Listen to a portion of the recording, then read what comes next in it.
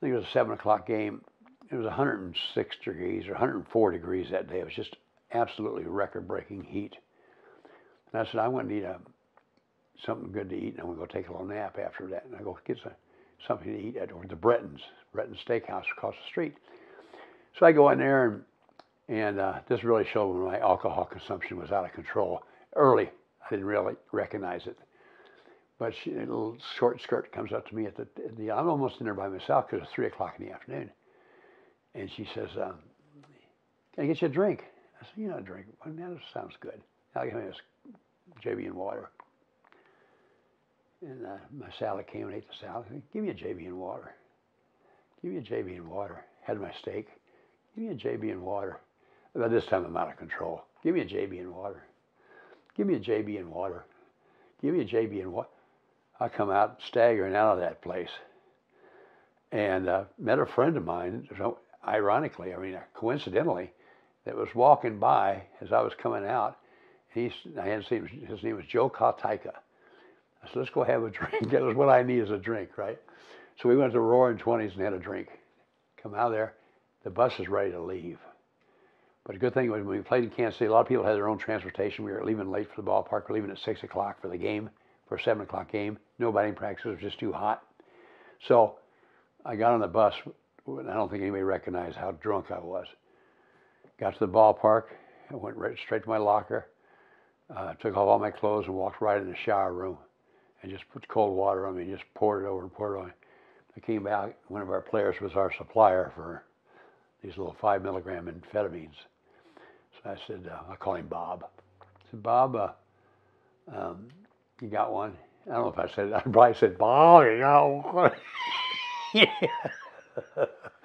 So he gave me one, and I went back into the shower room. Came back out and says, Bob, I need another one. He gave me another one. And I went out and I warmed up. It was 100. And by this time, I was probably cooled down to 103. But I warmed up. I couldn't throw, I probably didn't throw 6 pitches. I threw one, second one was on a straight line, and I'm ready. I'm ready. And by this time, when I went back to the dugout, and my whole uniform is just soaked.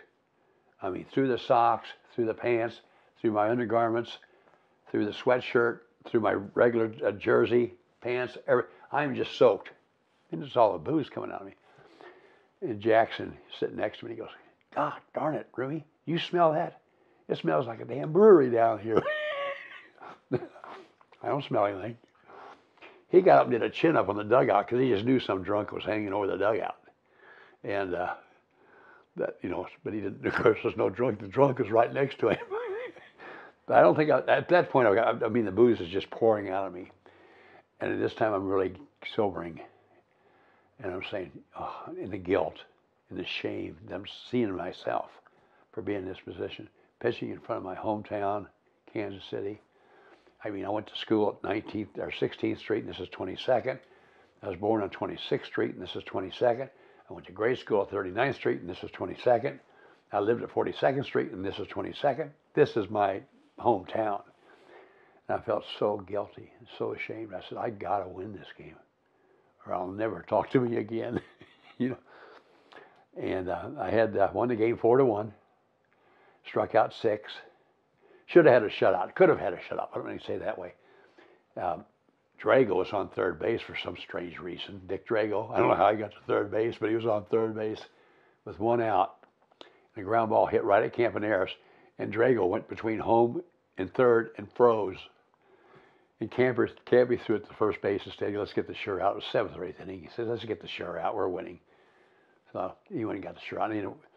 But I had 6 strikeouts and 5 were in the last 2 innings.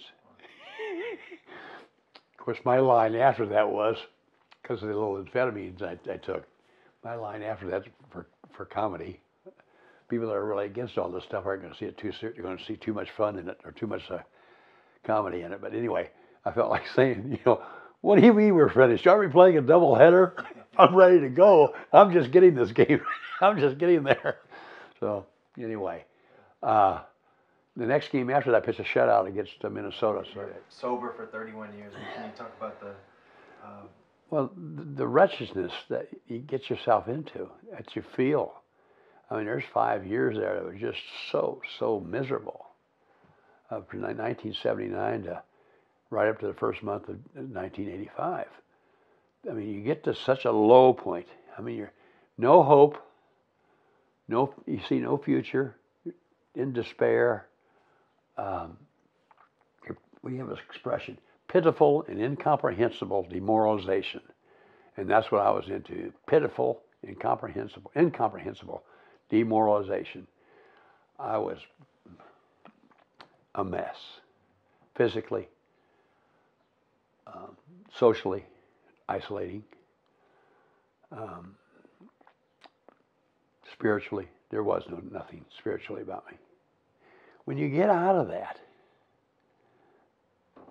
and when you escape, the throes of all that, and you land on your feet, thank you, God. When you land on your feet, you're so grateful. I mean, this is a new world. Our depths are so low, but my highs are so high now and they can't, if I didn't have those depths, which a lot of people don't go that low, most people don't. They have their ups and downs, it's tough being human. But they don't go to the depths that the alcoholic does. So our highs now, and I'm not talking about false highs, I'm talking about feelings of gratitude and appreciation. And that magic word, if you can achieve it, which sometimes I can and sometimes I can't, is humility. And that, because I don't know if you can achieve that humility unless you experience that low. So that's why, and I say that alcoholics kind of have an advantage over other people in that regard. Thanks a lot. You don't want to talk about the parakeet? Parakeet uniforms?